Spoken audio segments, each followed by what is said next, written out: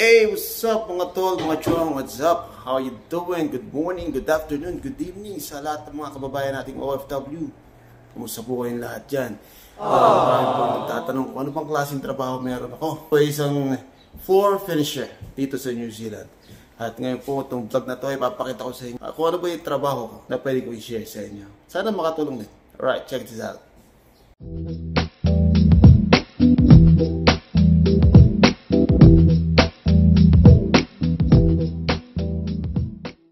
So guys, ito yung status ng floor. As you can see, na damage na yung polyurethane. Ito pa yung polyurethane, yung parang orange, brown. Tapos ito na yung bare timber. So, ito na, nag-skin. Nagiging skin na siya. So, ang gagawin natin dyan, ay isa-sand natin. Okay? So, ang gagawin natin is lounge, dining, kitchen, and the hallway. Hallway entrance. Gagawin natin ang toilet. Kakaiba, no? Dito kasi sa NZ, most of the time na nagagawa ko ng trabaho, yung toilet na may timber talaga. So yan yung status ng floor. Maraming gasgas, madumi, may mga old chemical na nasa ibabaw. Yan, daming gasgas. So, ang trabaho ko ay ibalik sa magandang status ang flooring na to. Gagamitin ko machine Lagler, German product. So napakalakas ng machine na to. As you can see, ito po yung ano niya. So gagamitin ko ng weight.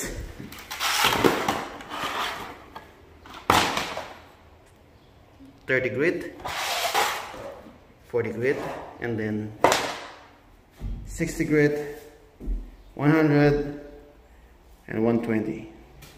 Alright guys, tingnan nyo kung paano ikabit yung paper. Ang ginawa ko, tinip over ko yung machine. Hindi naman sobrang tip over, pero yan. Nanyan ko, hindi ka ako. Linis-linisan ko yung drums. Siya na kayo One man job Medyo shaky yung video, pero I'll try my best. Kunin natin yung paper. So, gagamitin ko yung 30 grit. Papasok yung paper ng ganito. Yan. Hanggang sa maging ganyan siya. Tapos, i-insert ko dyan. And then, insert ko rin dito. So, guys, ginagamitan ko to siya ng malaking Allen wrench. Pasok ko dyan. So, yung isa clockwise, yung isa counterclockwise. Pabo mo kayong parang bender niya sa loob. Naikabit ko na yung paper. So as you can see, mahigpit na talaga siya. So umiikot yan ng ganyan. So itong bag na to, lalagay ito dyan. So yan mga tol, mga chong, naka-set up na, ready to go. Make some noise, baby.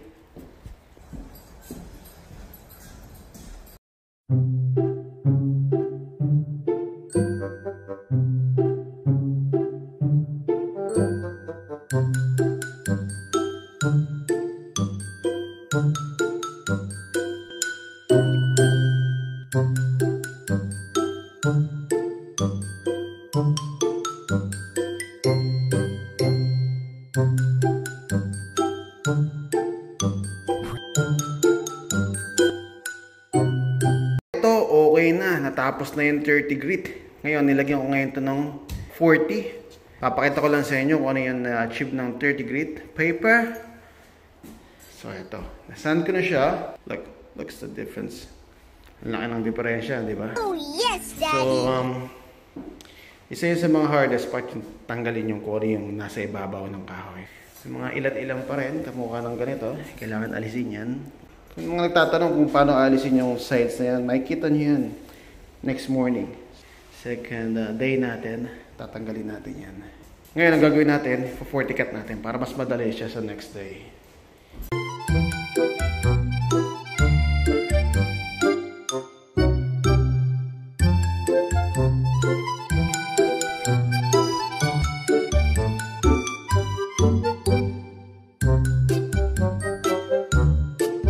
Mga papi, ito gagawin na natin yung gilid.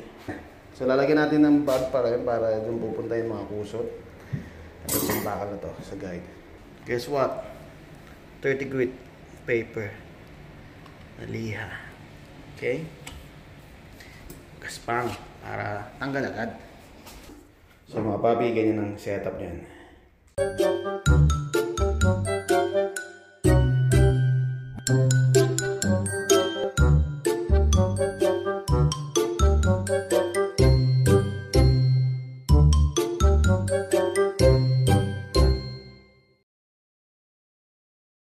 Hey, good afternoon. Ito, nakadali na naman na isang araw. Papakita ko lang sa inyo kung ano yung naging achievement natin for today.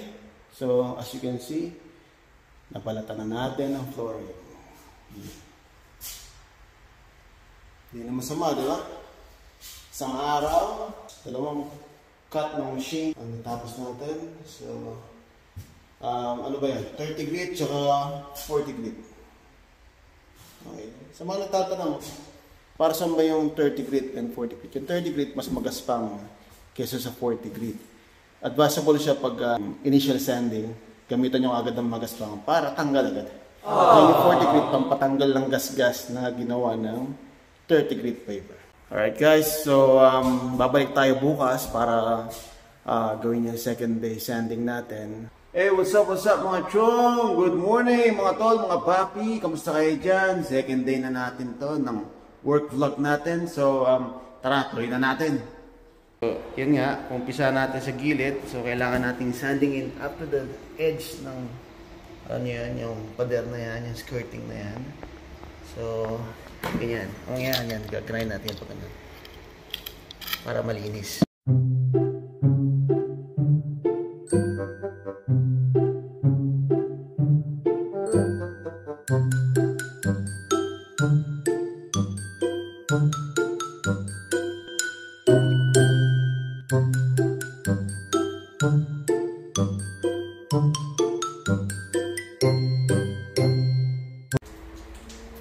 So yan mga chong, mga papi, na grind natin yung gilid. So as you can see, malinis na yung pinaka edge niya. Ang susunod natin dahil alikabok tayo, magbabacuum naman tayo. Panatiliin natin kung malinis yung work site natin.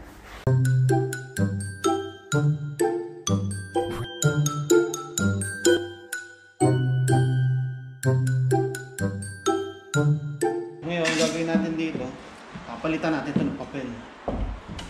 Lagyan natin ng brand new. Tatanggalin na natin yung mga nasa gilid na hindi inabot ng makina kahapon. So, ang gagamitin natin is 30 grit na papel. Ito, diba?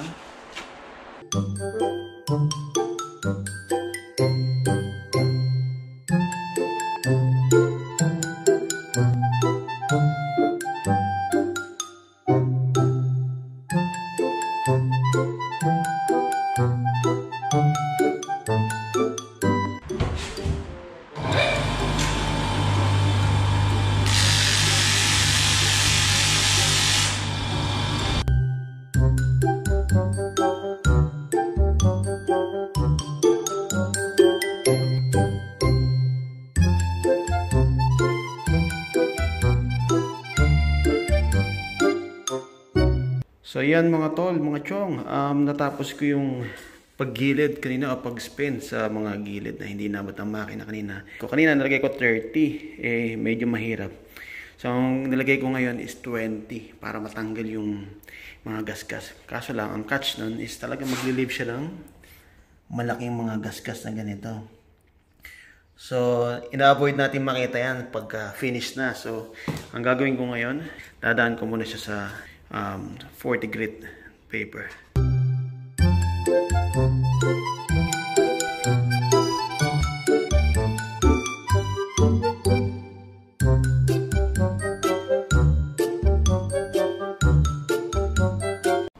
Ayan mga tol, mga papi, magpa-fine sanding na tayo.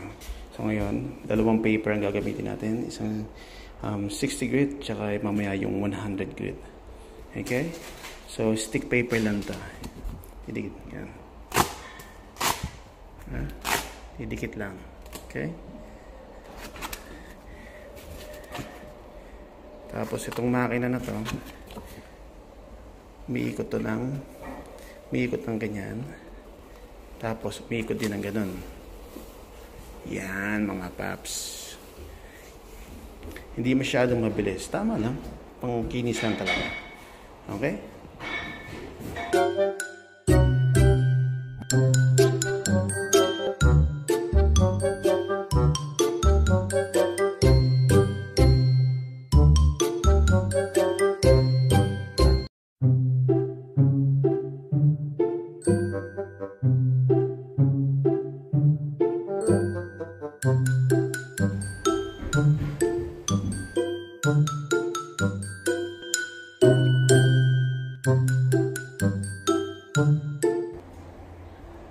Mga tol, mga papi, pang 4th day na natin dito sa floor restoration project natin. And gagawin natin today ay maglalagay tayo ng first coat of water-based polyurethane dito sa ginagawa natin flooring. As you can see, yung flooring natin ay all cleaned, vacuumed, all scraped, and all sanded.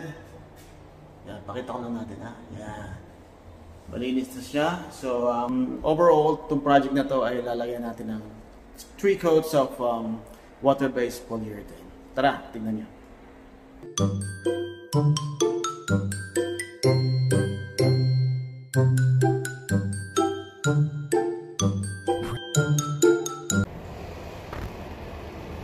So yan mga tol, mga paps, natapos na natin lagyan ng polyurethane o water-based polyurethane yung flooring. Antayin na lang natin matuyo. And to put second coat after 4 hours. So ngayong araw medyo cloudy, so, and umuulan-ulan. So might take another 1 hour. So 5 hours should be dry. Do the same procedure na ginawa natin ngayon. So tomorrow, gagawin natin ay before we put the last coat, we're gonna put the disc para i-buff natin kasi medyo magaspang yan bukas. And yeah, put the final coat afterwards. See you tomorrow. So mga papi, re-recap ko lang yung mga liha o yung mga sandpaper na ginamit natin before to start the job. Nakita nyo naman na medyo madumi, medyo diba, luma na yung flooring. And kailangan natin tanggalin yung old polyurethane na nasa ibabaw niya. So ginamitan ko siya first is 30 grit ng sandpaper. And then nilagyan ko ng 40 grit after that. Then ginawa ko yung gilid, as you can see on the video. And 60 grit on the final big machine. And then after that, sinixty ko yung lahat ng gilid. And then ginamit ako ng other machine, which is, you know, a fine sanding machine, and use sandpaper na 60 and 100. So talagang makinis na yung flooring. Ganda ng resulta niya sa flooring. Tignan natin, excited na akong makita yung magiging finished product nito tomorrow. But anyway, I'll keep you in touch.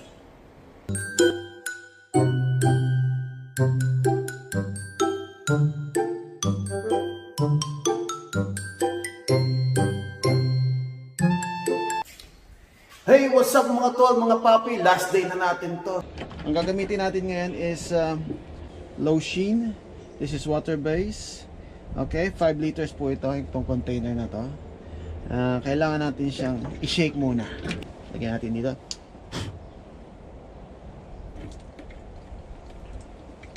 Lalagyan natin siya ng catalyst. Okay? Mga tol, mga chong, kailangan natin ng empty bucket. Alam niyo yung mga ice cream na binibili natin sa supermarket. Ito ang ginagamit ko. Panggilid, lagayan ng brush. Okay? Ang gamit ko ngayong brush ay 4 inches wide na brush. So, ito yung panggilid. Ayan. So, ngayon, halo-haluin natin siya ng ganito.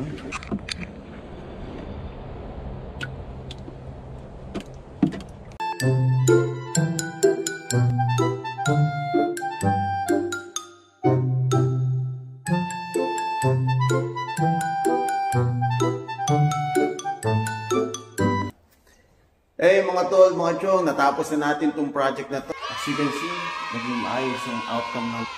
Marami nagtatanong kung bakit ko ginagawa yung itong vlog na to.